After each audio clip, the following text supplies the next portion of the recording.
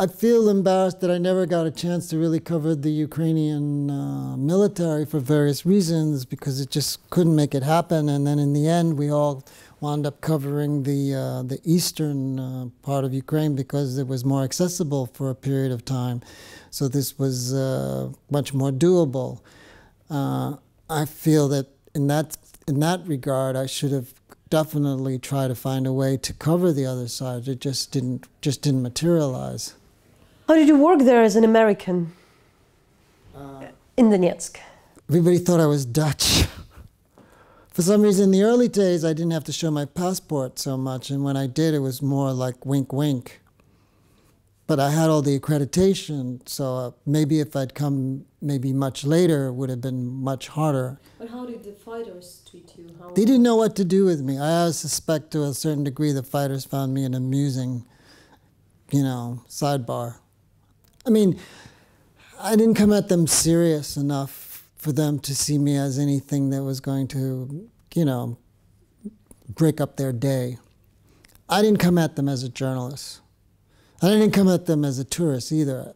I think I was a curiosity. I think I was really lost in Ukraine because I really didn't know how to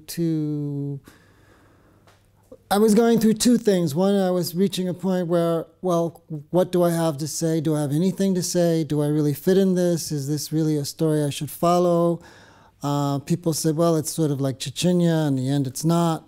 I mean, I couldn't find my way in it.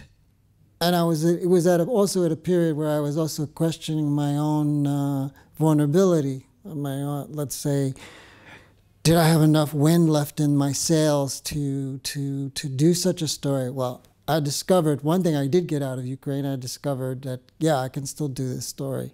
I just need to not think about all the problems of doing it and just find a solution to doing it. The shocking thing for me, and that's probably something that I have to wrestle with, is that once I was able to, I mean, when it came to photographing the death or the violence, then I knew that I could do it.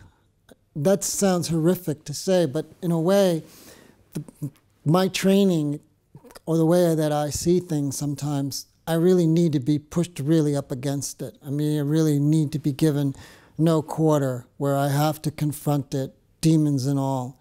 And I think that that's when it works. Slow down. We have to slow down. We have to stop and put our fingers in the air and see which way the wind is blowing. We have to, like the Indians, American Indians, put our ears to the ground and listen to the the feet, the sounds. We don't listen enough. We're so consumed of getting there, doing it, and getting away, and not staying there long enough to really understand why we went in the first place. How to challenge the fatigue of the same place and the same, photo? Because, like, let's say in Ukraine, there would be at first the houses which are destroyed, then later there would be people in the bunkers, the old ladies and the kids, and then, it works once with one photography, maybe with one report. Later the story is still there. You come to the same basement, it's still there, and nobody cares after 3 months. But you have to ask yourself, why do you make this story? Do you making the story because you make the story because, as I said today, is that somebody has to be there to document what happened so that later we can look back and try to change what happened. We have to have proof.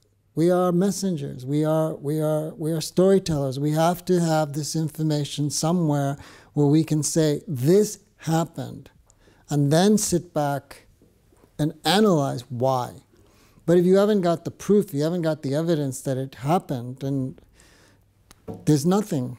Yeah, so that would be my final, that really here we got as a Ukrainian journalists say, like, we have a country where the journalists have never used to cover the war. They have to learn very, very fast. But now we are in the time when it's not interesting any longer. Not because it doesn't sell, because it's not that intensive as it was a year ago or like half a year ago. It's all the same story about some low intensity fighting and the IDPs and all that stuff. So as somebody who had seen a lot of countries who were at war and, you know, followed the societies for a longer period than time than 2 years. So what would be probably your advice also to our, you know, to the journalists who work here, who were brought to these circumstances, and who also sometimes have this dilemma because it's the war in their own country, of course. So there is a huge battle also here for the people who think like we have just to report, and the others who try to, you know, be maybe more patriotic or whatever you call it. Well, journalists that are here, this is your country, so you need to document what's happening in your country. And you need to find a way that gives it a complete picture, because the outside world really doesn't get it, and to believe in what you're doing, you know. And I think that that's the most important. I mean, you're Ukrainian, I'm American, but I'm sure you have roots here. In the United States, I have no roots. I'm rootless. So I don't have that affinity. I can say I'm American. My passport says I'm American. I know my parents were American, but there's nothing that ties me to America. I don't have a house there. I don't live there or any of that. I lived in Paris for 23 years. I have nothing that can say holds on to me in Paris. My agency, NOR, is based in Amsterdam, but there's nothing that ties me to Amsterdam. And now I live in Beirut, and for sure there's nothing that ties me there. So I'm rootless, but people that have homes and have places and are living there, and that there's conflicts or situations happening, then it's up to them to document and tell the rest of us, because that's a great chance to write or to film or to photograph something that you know and live, and it's like giving something back. You're giving something back to your culture, to your society, and to your world, to your life. And I think that maybe has to be enough, unless of course you want to try to take it past that. You know, if you want to go and try to be a journalist internationally, but then it means that you then have to understand what's happening. But how you also besides, you know, Yuri Kozyrev, whom you know well, you spent 10 years in Russia. You probably know a lot of Russian journalists, different ones. And there is something happened to the Russian journalism, to the Russian media. There was a great potential. I remember well, there was a great media. I mean, the very technologically advanced and pretty rich, let's say. Yeah. You know, and they were breaking great stories, but later, in the end, it's all was squeezed. Technologically, the federal channels are extremely way advanced. They could compare to any international networks. But there was something which changed in the also Russian journalism. You know, there is this handful of the independent ones and a huge amount of people who are working with the state propaganda, though many of them had started a while ago and were like not playing the card of the regime. So how would you also see this transformation? Tragic. I think that what's happening in Russia, for example, is tragic, because they were so close to a democratic ideal that how it got literally hijacked, taken away from them, is tragic, and how the West doesn't, or the rest of the world doesn't seem to get it, that the rights of common everyday Russian citizens are being taken away, while we spend a lot of time just focusing on Putin, but we don't do stories on what's really going on in Russia because we don't have access or we don't care or whatever, but we have to do those stories, and that's tough, and we have to make sacrifices, and that's tougher because the consequences, the stakes are high. So the possibility of being killed or disappearing, they love, and we want happiness, and we want that beat going off in our heads. Why should I care about what's happening to somebody over there? They're not my culture. I have nothing to say to them. I mean, what's the point?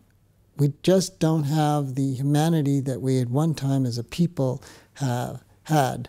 And I think that that's our biggest tragedy of all. did we used to have it?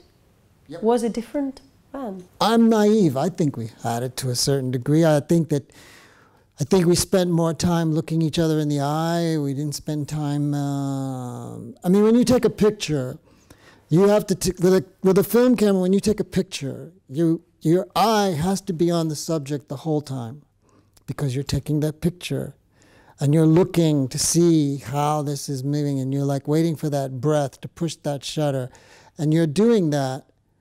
But today with digital, when you take a picture, you go to see if you got it. Oh, and you've broken the contact. And if you're doing that in a situation like a war, a conflict, or a situation where somebody's like got their guts hanging out, you know, they're using some kind of pan or something to hold them in, and you go and take the picture, and then I go to look, it means you've broken off contact. It means you don't care about them. You only care about the picture. That's the only thing you care about. I got the picture, so now go away. I don't want to see your guts all over the ground.